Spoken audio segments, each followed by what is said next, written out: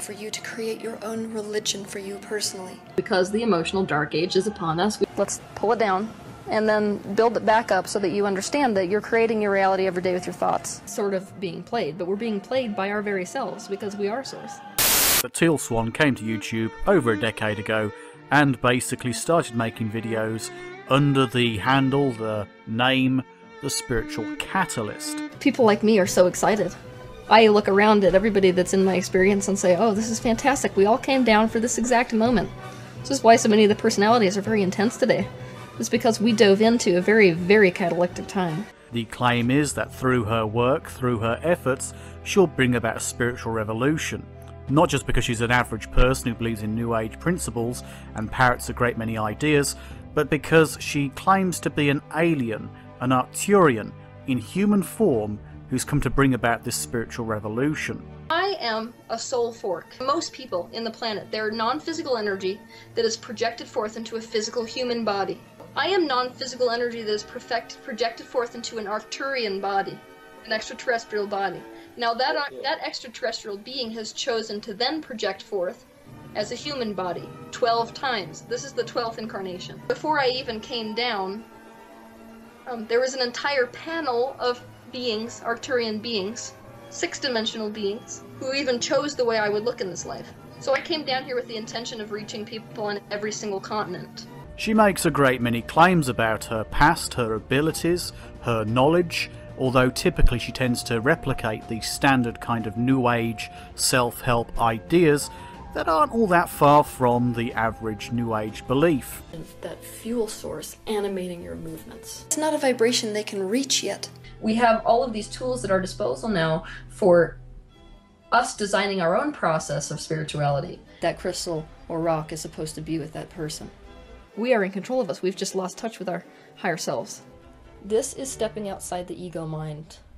She speaks about certain psychological subjects and botches up some ideas. She gives out bad medical advice on occasion, including advice on suicide. I know I spoke a bit earlier about the fact that we had to, with my previous client that committed suicide, we had to have the conversation. Are you really going to commit to life, or are you going to commit to death? You're the kind of person who really doesn't actually want to live yet. You have not committed to life yet. For the majority of people here on Earth, death is such a liberation that you would give it to yourself. In some ways she's pro-suicide. She claims to have been involved in a satanic cult. What happened was I grew up in a town, a very small town, that was predominantly LDS.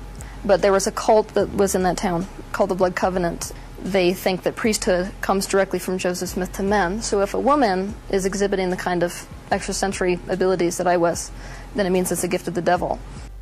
They put me in charge of mentally programming children. So I was the one that would bring them in, hook them up to electrodes, and torture them. That was my introduction to subconscious mind. Immigrants who maybe were afraid to go to the authorities? That's exactly what it is. So you don't hear a lot of missing persons reports of people that are going through this, and Teal says that's because they do target the immigrants who come in. I can remember, well, him specifically, not the group 5. So you physically watched him kill 5? Yeah. How many did you witness? Probably 7.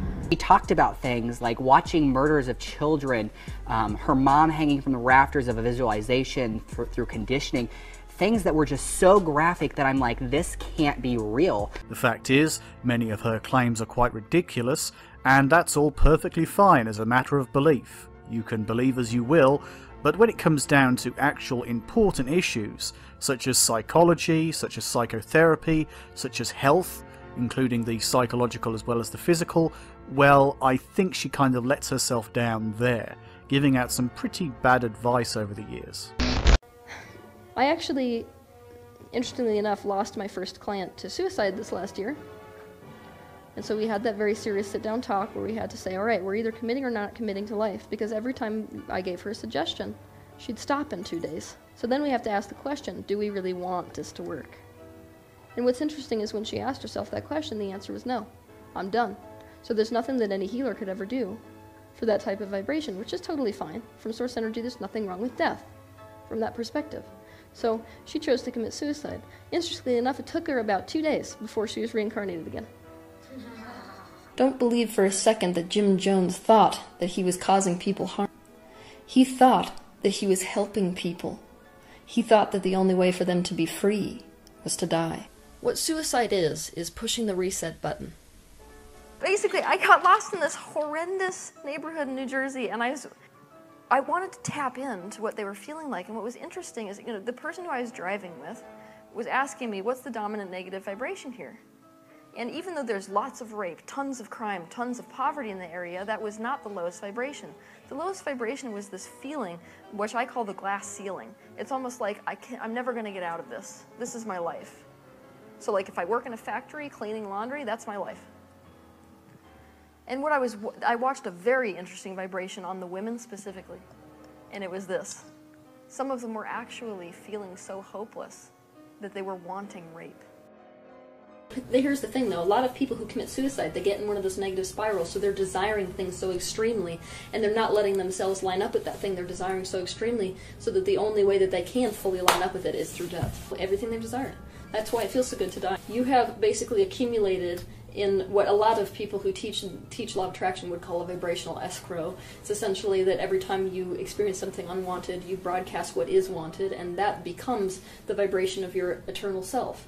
Your eternal self, which has no resistance, adopts that vibration exactly, so that when you die, you line up with it, and you become that. So when you die, it's like lining up with the best food you've ever eaten, and the lover who you've always wanted, and I mean, I could list this whole thing, everything you've ever wanted from your life, you line up with. Who, for whatever reason, find themselves unable to find that alignment. We don't need to condemn their decision to commit suicide. Really, once they do, we must understand that that is relief and it is release, and they have set themselves free, and they have pushed the reset button, and they have re-emerged with source perspective. My childhood, that I basically was the cult that I was part of. They put me in charge of mentally programming children, so I was the one that would bring them in, hook them up to electrodes, and torture them. That was my introduction to subconscious mind. Now you could get me off the hook by saying, well, yeah, but you were a victim because you were part of the cult. Yeah, you're right, so let's think of something else. The thing to remember about these spiritual teachers is that they're typically lying through their teeth. They're compulsive liars, even if they believe in some of the ideas that they preach. I think Robert almost comes with a deep psychosis.